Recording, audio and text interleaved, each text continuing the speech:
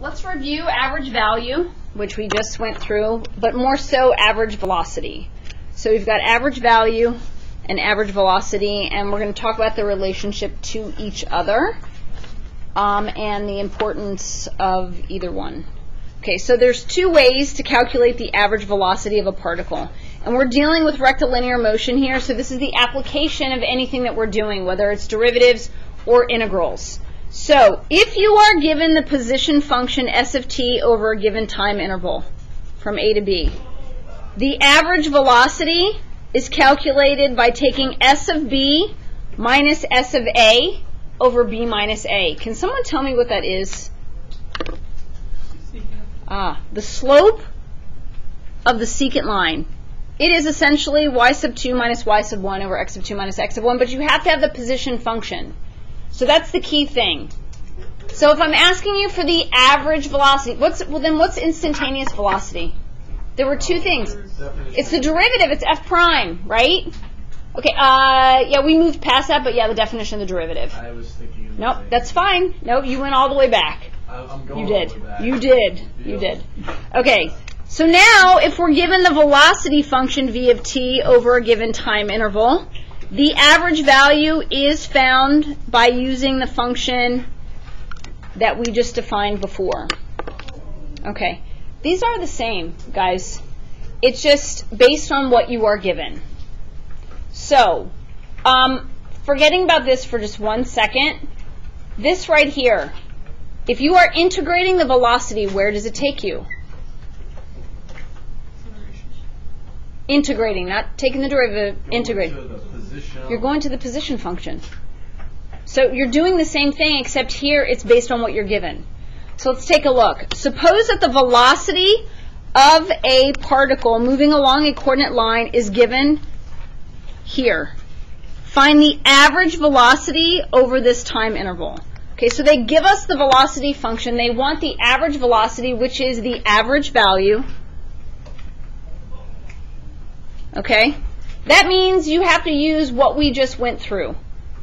I have to take 1 over my time interval, which is 3 minus 0, and integrate from 0 to 3, 2t squared minus t dt. I don't have the position. I need to get it, which is what I'm doing when I integrate. So we've got 1/3 times. What's the integral of 2t squared dt? 2/3 t. Nice. 2/3 t to the third minus 1/2 t squared, to be evaluated from 0 to 3. Okay, here's my question. My lower bound is 0. I know it's going to be f of b minus f of a. All of my terms in my position function have a variable. Do I have to evaluate this? No, I do not. What if this was, and I'm just making this up, 2/3 t cubed minus 1/2 t squared plus 1? Would I have, yes, then I would have to do it. Does everyone understand the difference? Okay.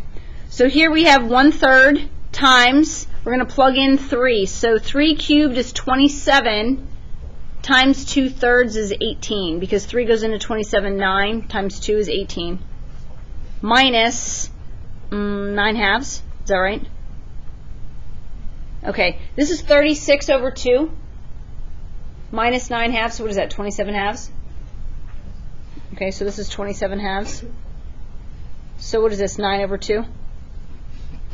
That's the average velocity, 9 over 2. It doesn't give me any units, so I just kind of have to stop. Everybody okay? Did I do that right? Am I good?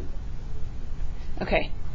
So now here, if you look at the next question, it says, suppose that the position of the particle is given by the following.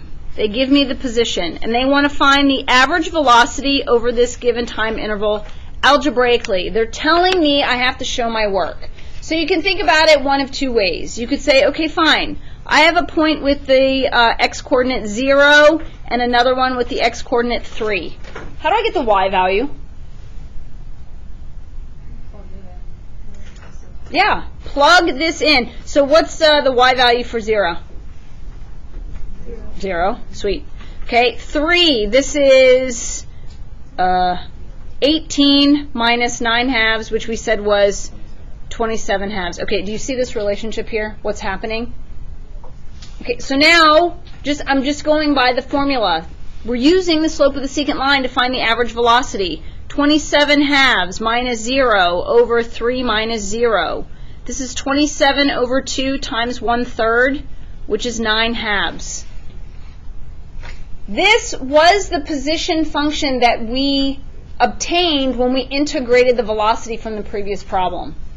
We gave you the same problem on purpose to show you that they are exactly the same. It just depends on what you're given. Does everyone understand the difference between the two? Yet, they're the same. Okay, does anyone have any questions? MVT, average velocity, average value.